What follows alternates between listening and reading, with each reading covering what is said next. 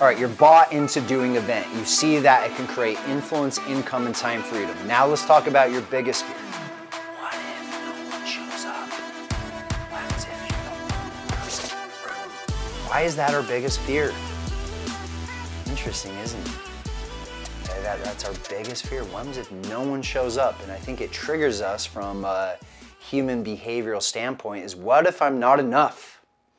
Anytime I ever feel like I'm not enough, the thing that I've taught my $2 million body and brain to instantly go to is, maybe you're not putting in enough. Maybe you're not putting in enough. It's not that we fear hard work. I think we fear our hard work not working. So what we do is we don't put in the hard work. So inevitably, if we don't put in the work, we don't get the result. Okay, I remember it was after a year we were doing events. I was super excited. We got this bigger location. We had I think like 60 or 70 people signed up. I'm super pumped. We opened the door, and what's your worst fear? Only 7 people walked in. I thought I was gonna cry. So I slipped out the doors. I went to the bathroom, and I'm sitting there like on the verge of crying because I've been going for a year now. I've been doing these events, I've been marketing like crazy. And I remember a message right then and there. Doesn't matter if it's 300, or 3,000, I'm gonna show up and I'm gonna give that person and the people that showed up the best version of myself. Don't punish the people that show up to learn from you. Doesn't matter if it's 300, 3,000, people showed up to learn from you. People showed up to be around you. Don't punish the people in the room, guys. Okay, they showed up. And so this event actually turned out to be one of our biggest grossing events. We ended up bringing in over $35,000. Okay, which was essentially a fifth of my income at that point in time in my career through one event. Okay, don't punish the people in the room. Show up. You don't know who's in the room. You don't know where they're at in their life. Okay, it doesn't take a lot of people, okay, to create the amount of influence, income, and time freedom that you want in your life. Sometimes we get fixated on thousands of people or hundreds of people. For most of you and some of your niches, it will probably never look like that. Okay, but that doesn't mean you can't create those 3 things: influence, income, and time freedom. Okay, but in this video, I want to talk about how do we guarantee people is going to show up there. Okay, how do we put a marketing system in place that we know people is going to show up? So we're going to be talking about that. So of course you're showing up, okay, right? Hopefully you're showing up to the event, and I know your sister Sally is going to show up because she just loves you. So let's get her. And then let's get one of your clients, Bob. Let's get Bob to show up. Okay? And then let's get one of your friends, Eric. Eric will be there. Eric's a stud. Okay? And then let's get Mom. Mom's always good for it, right? So let's get Mom to show up. So let's pass those messages. Okay, now we got 4. And I bet Sally, your sister, can get another 2 people. Okay, so she brings up 2 people. Okay, and I bet Mom can bring 2 people. Okay, I bet Eric can bring 2 people. Okay, I bet your client who actually loves you, because you've helped them on so many levels, I bet they're going to invite someone, and then I bet the person they invite is going to bring someone too. Okay, so you can see what starts to happen here, guys. Okay, it starts to become a domino effect. people that struggle with events is they take on this warrior mentality that they have to get everybody to the event. You need to transform into your king. You need to lead people to invite other people. So now let's see how many people. We got 1, 2, 3, 4, 5, 6, 7, 8, 9, 10, 11, 12, 13 people. Okay? Maybe you're a badass. Maybe you have a little bit more influence. Maybe you have 2 family members. Maybe mom and dad. Maybe 2 friends. Maybe you have more clients. And now we start to domino effect that out. Okay? It actually is very easy to do this. Everyone in the world can get at least 10 people to an event. That's where it starts, guys.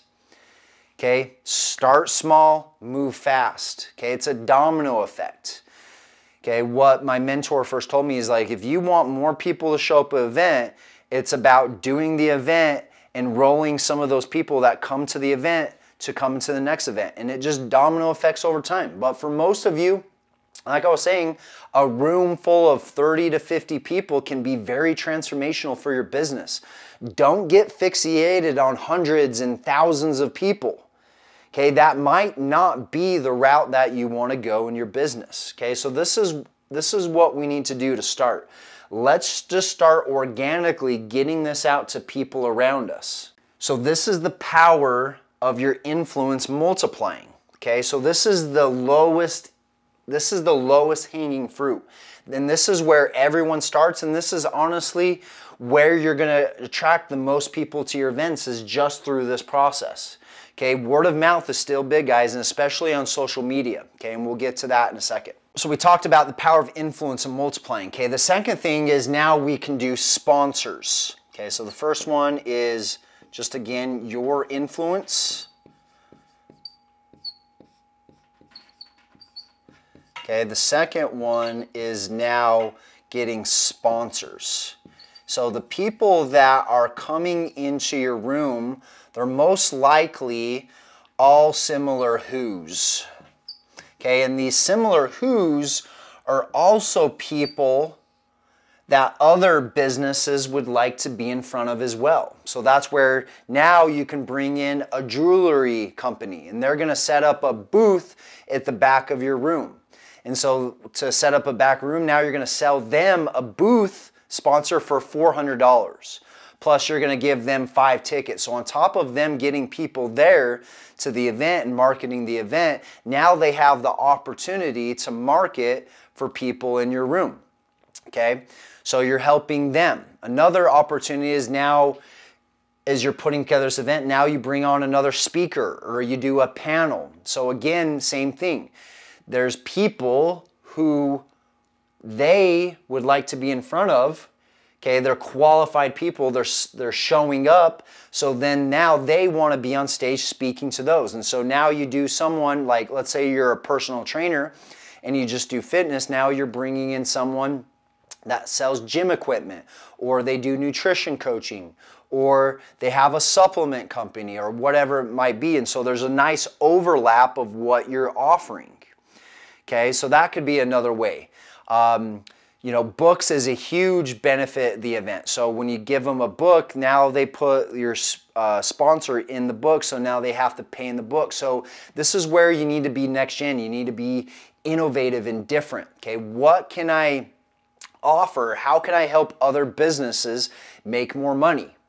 Okay, and that's probably the key thing in most people's businesses. The more you worry about yourself making money, the less money you make. Okay, being a leader is about how do I help other people make money? And the more you can help other people make money, okay, and you create almost this little mini economy going on, okay, the bigger that economy is going to grow. It's not about the economy, it's about your economy. Okay, most people get so stuck on the economy is because their economy sucks. They got no people around them that are making money. And the more people you can get around you making money, okay, the more you're going to benefit in that process. Okay, and then the third top way, okay, is essentially social media.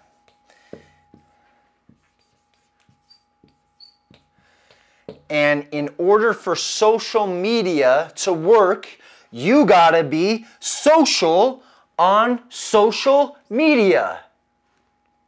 That's why it's called social media. Okay? You gotta start posting. You gotta start putting this out there. You gotta be seen. You gotta be heard.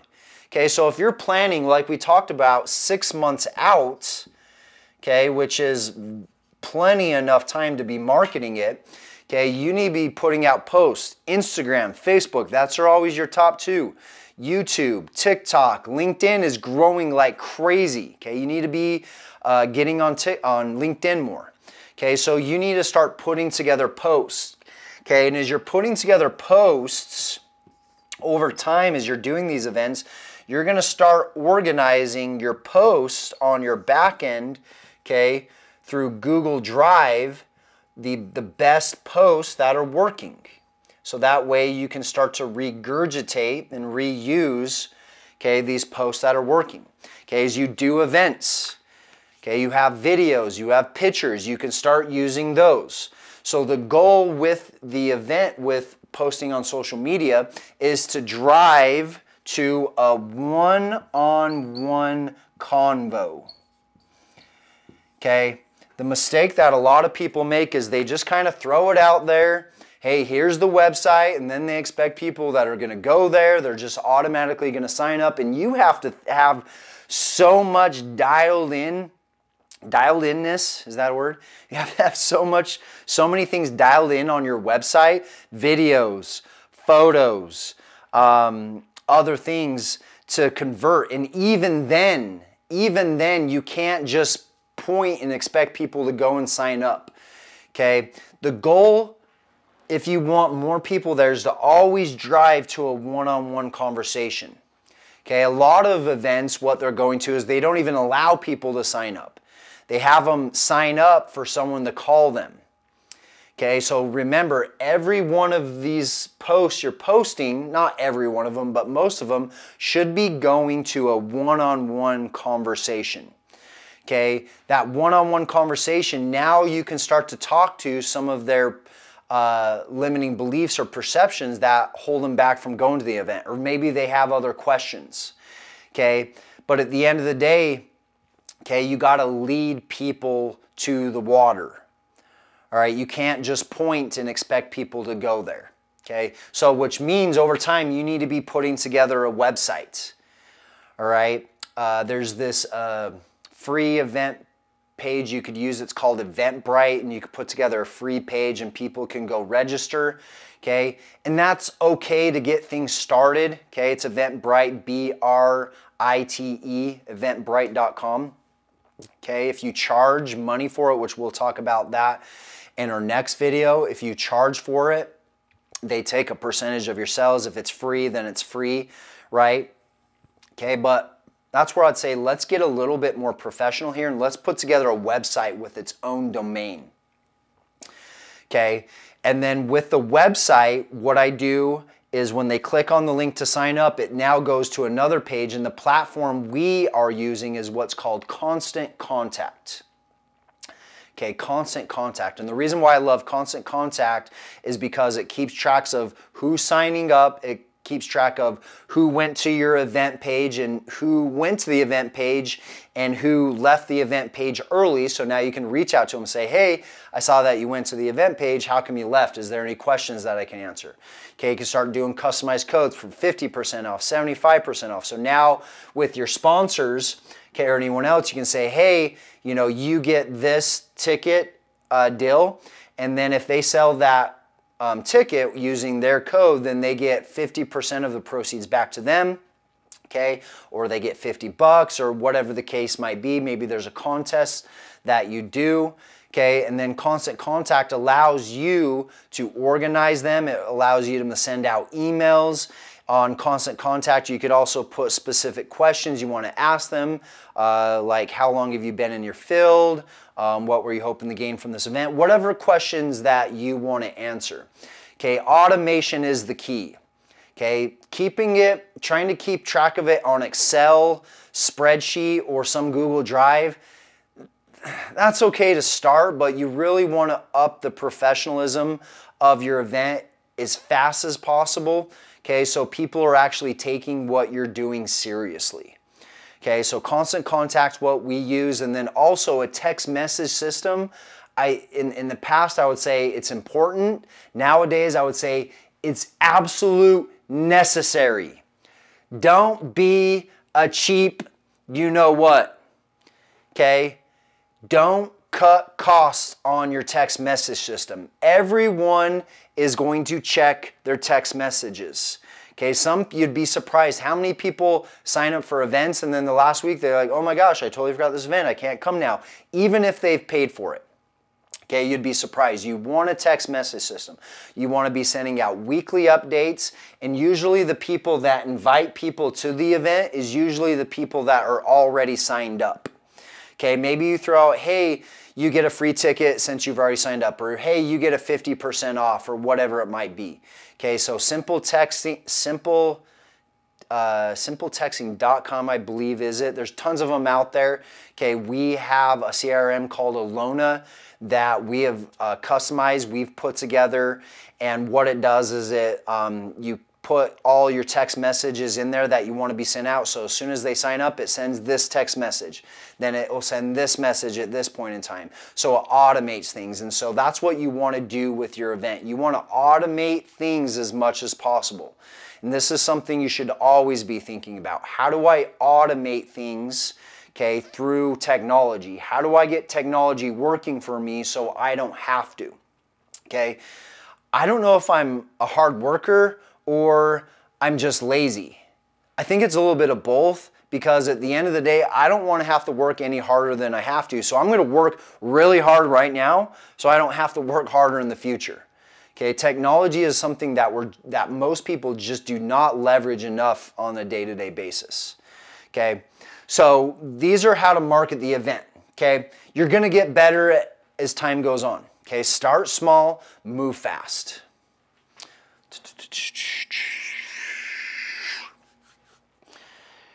Okay, and probably one of the biggest things too to get people to show up to the event is having a real live person call them. Maybe that's you at first. Hey, I got you scheduled for this. Just wanted to confirm you're still coming. What were you hoping to get out of this event? What made you sign up for this event? You know, what's important to this event? So don't underestimate a good old-fashioned pick up the phone and dial them. Okay, it'll go a long ways. All right, the more you can know about the audience coming into the event, the more successful you're going to be at the actual event. Okay, so again, let's recap.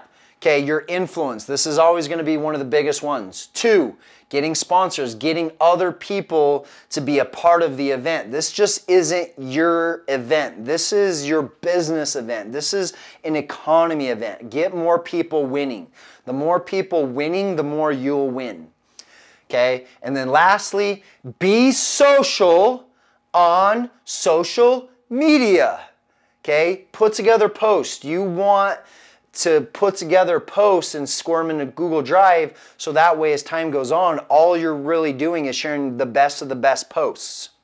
Okay, have a text message system, but most importantly, you or someone else pick up, dial the phone. Okay, confirm it. Okay, use technology. All right, in our next video, okay, the last video of this series, we're going to be talking about probably one of the most important things. How do we make money? Okay, we didn't talk about ticket sales. We didn't talk about how you're making money. So in our next video, that's all we're going to be talking about is how do we make money at your events. Okay, so check out that video. I'll talk to you in just a second.